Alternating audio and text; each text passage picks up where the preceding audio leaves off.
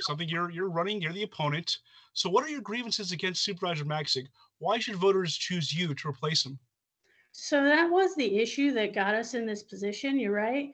But I sat in Board of Supervisors meetings all of 2023 and watched the entire board ignore the voice of the people. And it started with limited public comment, but also listening to community organizers and advocates talk about issues that they brought directly to the board. And in District 5, it was things like Bryant Millerton Road, uh, roads up in the mountain communities that are not being fixed, that are very dangerous. Um, in the other cities, anything rural outside of Fresno in the city of Clovis, inattention, neglect, if you will, and watching that happen over and over again with different groups is what put the stamp on it that yeah, I'll pull nomination papers and we'll do that. And we said you need to listen to the voice of the people.